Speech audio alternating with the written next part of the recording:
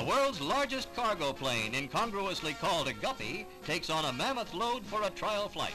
The inert S4 stage of a Saturn One space vehicle can be carried in its vast maw from this Los Angeles airport to Cape Canaveral in approximately 10 hours, as against the 3 to 4 weeks by boat through the Panama Canal, which until now has been the only way to transport oversized space components.